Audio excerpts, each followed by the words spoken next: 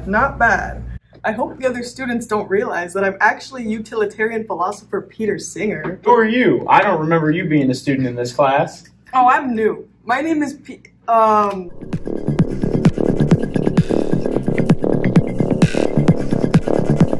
That is to say, my name is Pt.2.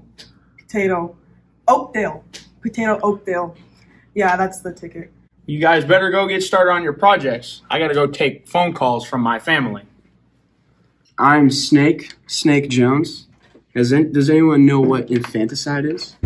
It's where a parent or other person kills an infant within the first year of their lives. And in my opinion, I don't think it's a terrible idea. I mean, based on what Peter Singer thinks, that is. Say, Potato, you seem to know a lot about Peter Singer's views.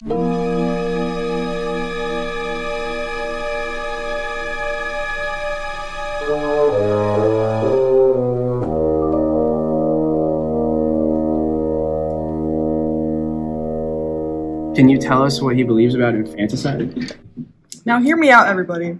Peter Singer says that babies are not born self-aware. So, since young babies do not know who they are, Singer downgrades the newborn to the status of a non-person. But if the newborn is a non-person, they don't have a right to life. Therefore, it is okay to terminate them to serve the preferences of the parents, especially if their continued existence would cause great misery and suffering for the parents. So, if the parents have a girl and they wanted a boy, would killing the infant be justified? No, James B. James.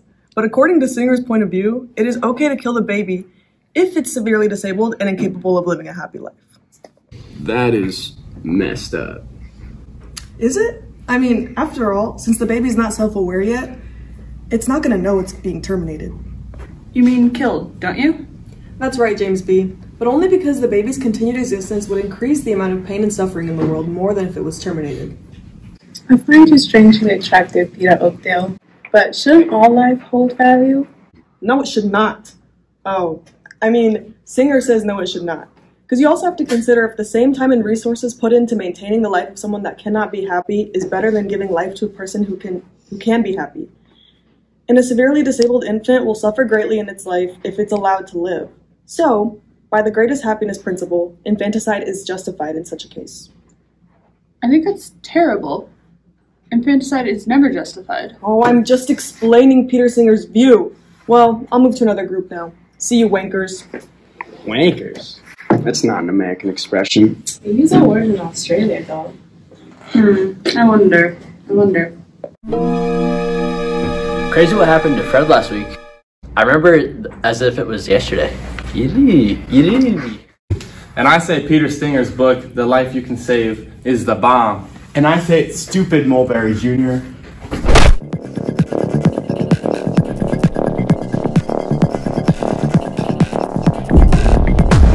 Hi everyone, I'm Dr. Tony Random, and for Fred Starbuck here, it appears that there is no brain activity. He looks terrible. Yes, Mr. Starbuck appears to be in what we call a permanent coma. Anybody know what his last words were? I think it was ouch. There are two options. We could keep him on life support, or we could pull the plug and have him pass as peacefully as possible. Yeah, I say pull the plug. Pull the plug! Pull the plug! To live the rest of his life like that? That's a shame. But all life is sacred, so what other choice do they have? Well, I think it's morally wrong for his family to keep him on life support. Hold on there, Potato. That is up to his family to make that decision, not you. But think about it, McCord. All those resources could be better used and help far more than one person who is not even going to recover. But Fred can't even decide if he wants to be pulled off life support. What if his family doesn't want to be pulled off life support? Oh, and by the way, I figured out your true identity. You are Peter Singer. And just who do you think you are? Well, usually, I'm Chris McCord, ethics teacher at Kirkwood Community College. But today, I'm Justice. I'm gonna kick your ass. Well, you're just a fat, beady-eyed hack, you bloody wombat. Well, Mr. Singer, I've been training for this moment since my colonoscopy.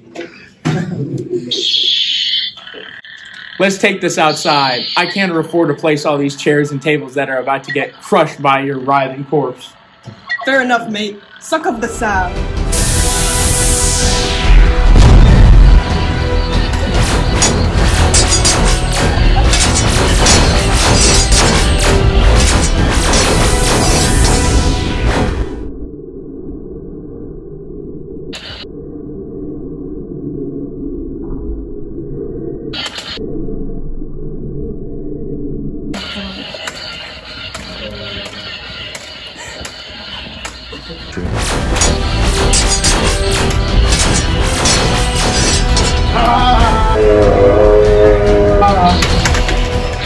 So long, you beady-eyed hack. No. Somebody once told me